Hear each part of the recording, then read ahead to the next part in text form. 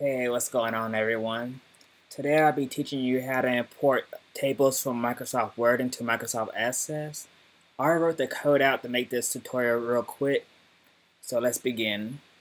I created an import module for this one. I have a table named users.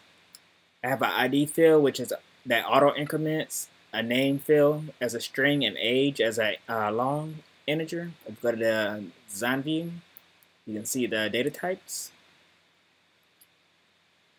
All right, and then I house the database in this import Word tables on my desktop.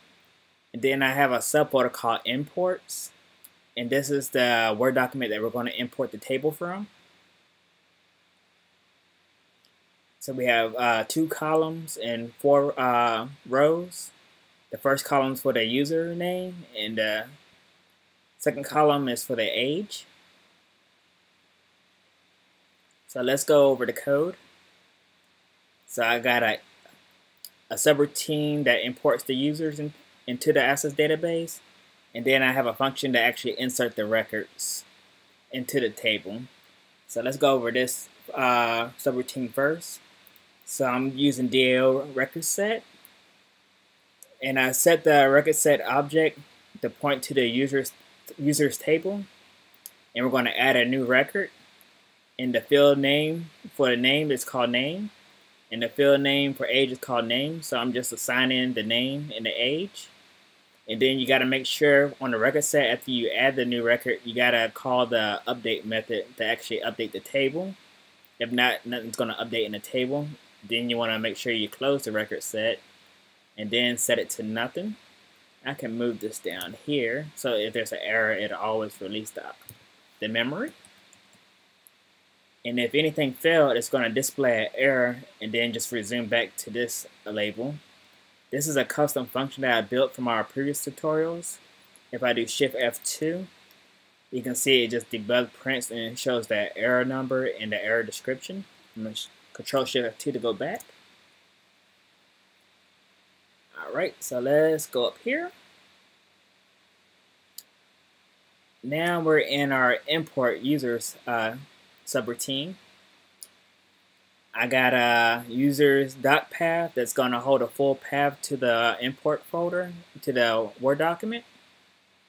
I use current project dot path to actually get the path of where my database is located, and then I get access to the subfolder and then the document. So if I copy this and go to my immediate window, question mark, you can see it's the path of where my database is at. Alright, then we have WApp as an object. This is going to hold the Word application object. WDOT is going to hold the Word document object. WTable is going to hold the Word document table object. And TRow is going to be used to loop through the table rows. And then we have name and age is what we're going to be inserting into the table. The table name and access database is called users. Alright, so as I go through this subroutine, I'll be commenting this code.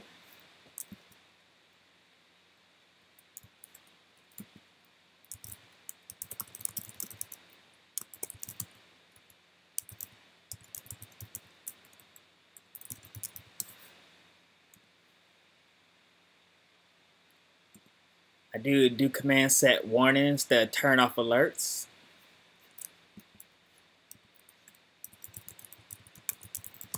So if we're deleting records from the table, we don't get a pop-up to confirm that we want to delete the records from the table. This is a custom function that I built as well from the previous tutorials that I made. All this does is delete all the records from a table. If I go to Shift F2 to go into this function, you can see I just simply delete all records from the table name that's provided. I'm going to Shift F2 back.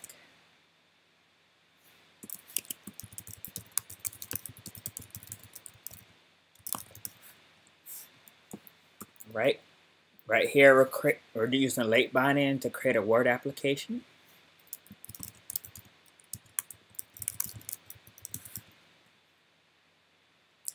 And then once we create the Word application, we make it visible. If you don't set the Word application to visible, then it's going to always be invisible when you create the Word application.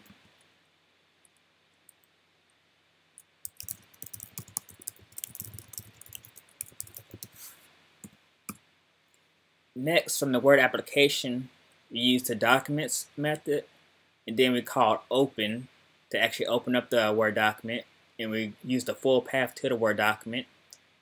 This is the optional parameter that we have to skip, and then this set to true makes it a read-only document. And all right.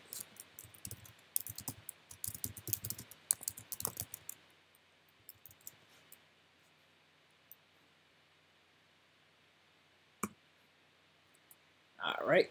And then from this Word document, since we only have one table in this document, we use the number 1 to access the first table. If there's more tables in there, you set whatever number it is. You can also do wdoc.tables.count to see how many tables in there. So if you have multiple tables in the document and they're the same format, you can loop through all the tables and import that way as well.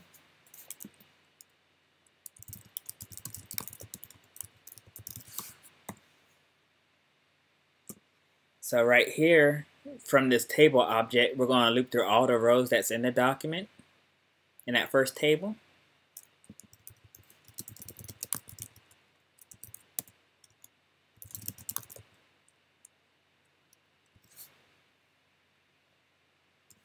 All right.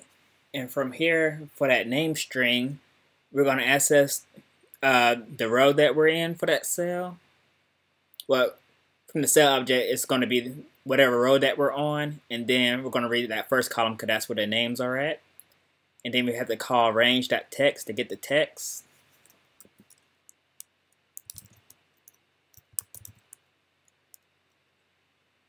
I just do set name. And then in Microsoft Word, when you're reading from a table, the cells are padded with a return character, and a bell character at the end.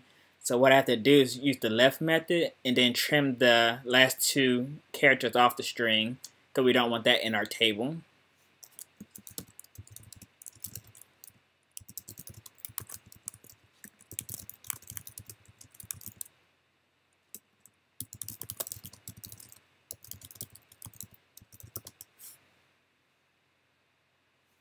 I'll put name.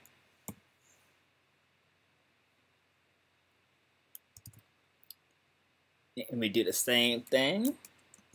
We set the age. I'm just using everything as a string because when we update the table, it doesn't matter. Microsoft Access is going to automatically convert it over to the integer, the long that we need. So go over here. And lastly, what I went over before, that subroutine, we insert the user record. So we supply the name and we supply the age. And then at the very end, we close the Word document. If you wanted to, you can also quit out the application as well. If you don't call this right here, the Word application will still be open, but the document will still be closed. So for now, I don't even want to close the application. I'm going to just remove this. And at the very end, I just put operation complete. Then I remove the memory from the document, well, wdoc, wapp, and then we can also set wtable equal to nothing. Even if you didn't release these, since these are not global objects, the memory will be released as soon as the subroutine is finished. But just in case you did have global variables, you want to set these to nothing at the very end. Then lastly, I set the warnings back to true now. The Word application, well, in the Microsoft Access database. So you can see there's nothing in the table right now. So I'm gonna go ahead and run this. You can hit F5 to run it or hit the play button.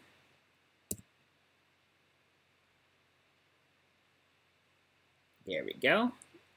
We go back to our table, hit F5. You see we have new records. So I'm gonna close this.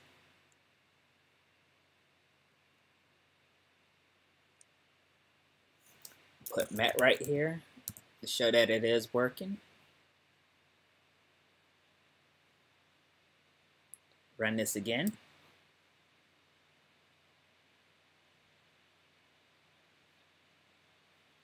And there we go. So if I commented this out right here, and this right here, you'll see that the strings are padded. Well, I can't do it on here because when I'm trying to insert the number, it's going to return an error. So I just leave it on the name for now. So when I run this, you're going to see that it's going to have that bell character and that return characters at the end of the names. Hit F5.